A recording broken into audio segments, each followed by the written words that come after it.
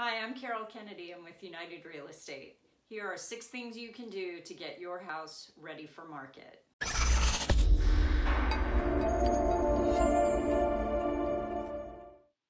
First, remove any personal items. Remember that you want a potential buyer to picture themselves in the home. This can be difficult to do if everywhere they look they see your personal effects. Take down the family pictures. Store your toothbrush, shaving razor, and cosmetics in a reachable but out-of-sight area. And remember, if it's a fixture, it conveys with the house. So if you plan to take it with you, remove it before your home goes on the market, or note in the contract that it does not convey. Declutter. We've heard this one a million times. You're moving, so now is your chance to be ruthless in purging those items you never use. Storage is a huge selling point. I recommend closets be about 40% empty to give the impression that there is plenty of storage. Clear all surfaces.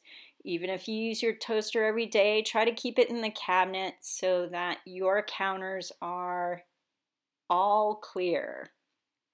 You may even consider renting a storage unit or a pod to get ahead on your move.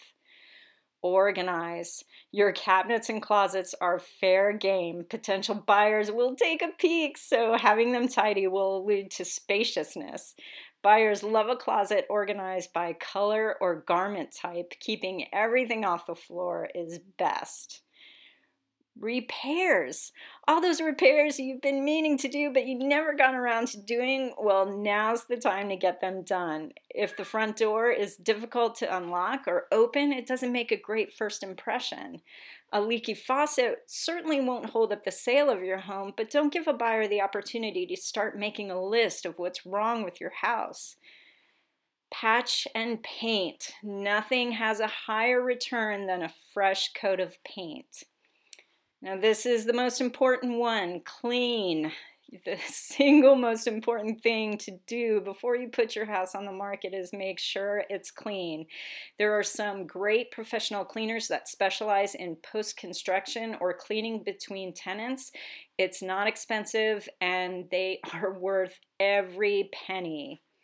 And don't forget about the exterior. Do a little yard work, clean the windows, spruce up the patio or balcony, and your house will look fantastic to potential buyers.